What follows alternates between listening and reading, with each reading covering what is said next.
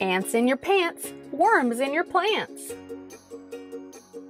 Gilbert Goes Green by Diane DeGroat.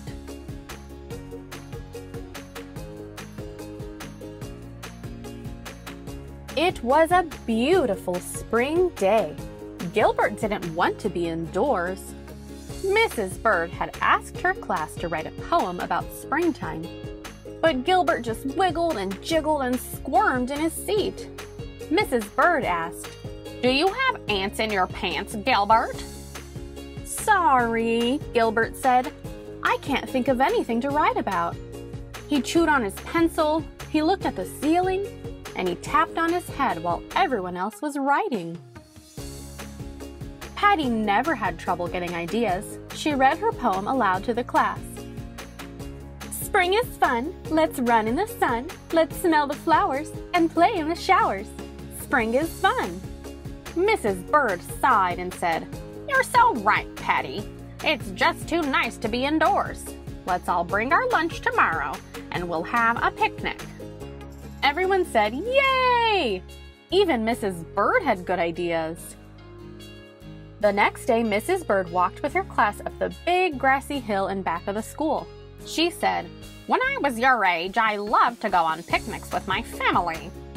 As she hurried up the hill, she said, "I hope we can find a place that's shady and green." But when they got to the top of the hill, it wasn't shady or green. The trees had been cut down and the sun was hot. The grass was brown and litter was all over the place. "Oh dear," Mrs. Byrd said. "This is a terrible place for a picnic." "Maybe we could clean it up," Kenny said. "Good idea," everyone said as they rushed to pick up the trash. Philip picked up cans and bottles. Louis picked up an old shoe. Gilbert picked up a half-eaten apple covered with ants. When they finally sat down to eat, Mrs. Byrd said, "Earth Day is next week, and today we've already done something to make our Earth cleaner. What else can we do to help our planet?" Gilbert didn't have any ideas about Earth Day. He was busy making sure that ants didn't crawl in his pants. But Philip had a good idea. He said, "We could recycle those bottles instead of throwing them in the trash. They could be made into new bottles." Patty said, "At home, we can turn out the lights when no one's in the room. That saves electricity." "And we shouldn't waste water either," Margaret added. "Good idea," Louis said. "I'm not taking a bath tonight." Everyone said, "Ew." Back in the classroom, Mrs. Byrd asked everyone to start working on an Earth Day project. Gilbert groaned. Now he would have to come up with an idea for an Earth Day project?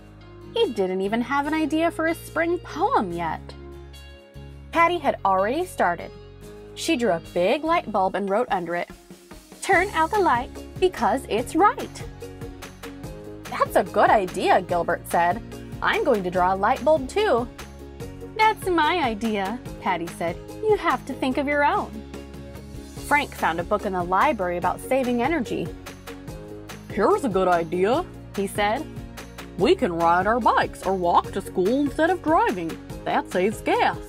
Someday the Earth might run out of fuel, so we shouldn't waste it." Gilbert looked through the book when Frank was done, but all the good ideas had already been taken. "I don't think I'll ever get an idea," Gilbert said. Louis grabbed Gilbert's ear and looked inside.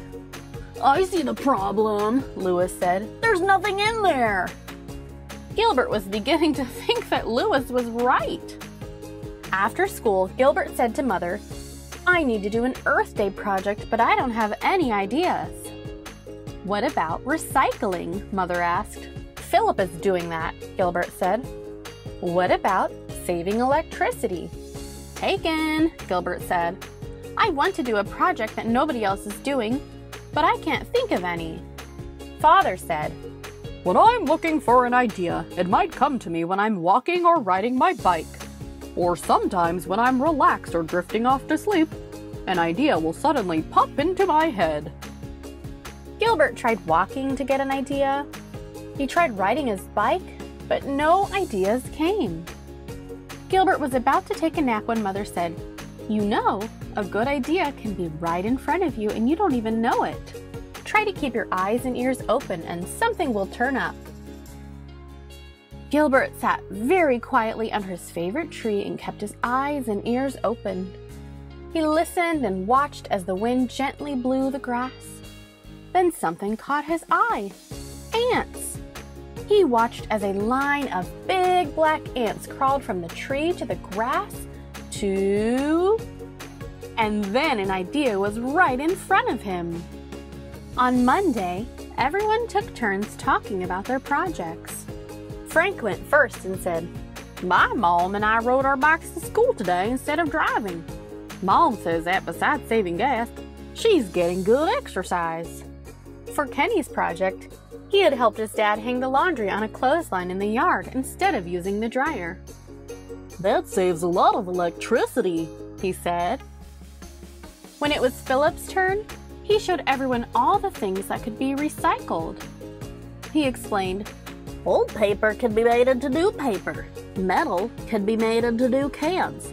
And glass and plastic can be made into new bottles." Then he said sternly, "From now on, I'm going to check the wastebasket every day to make sure nobody throws any of this stuff into the trash." "Oops," Louis said, taking his water bottle out of the wastebasket. For Margaret's project, she held up a cloth bag with handles on the top and a big sun in the front. "My mom and I are making these bags to take to the supermarket instead of using paper or plastic bags that get thrown out. We can reuse these over and over." When it was Louis's turn, he said, "I did an Earth Day project with real earth." He opened up a box and everyone said, "P.U." "It's compost," he said. "It's supposed to smell bad, at least in the beginning.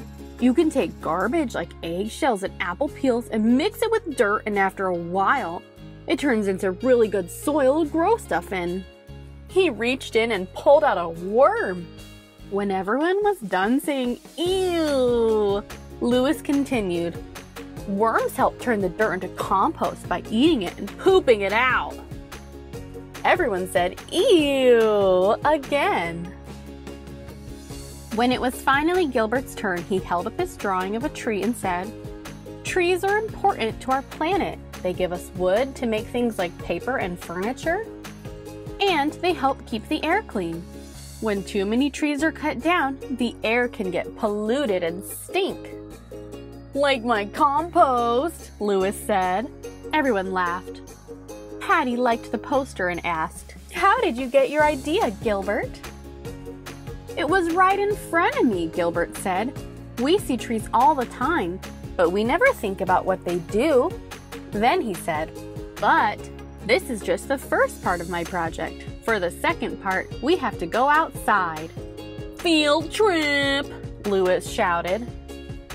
"Where are we going?" everyone asked.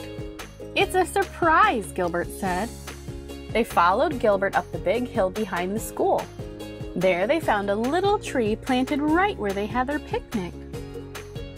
"I found this growing under my favorite tree," Gilbert said. "I thought it was a weed, but it was really a baby tree. The principal said my dad and I could plant it here.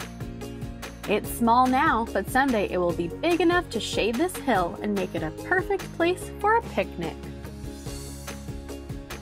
Everyone liked the little tree, especially Mrs. Byrd.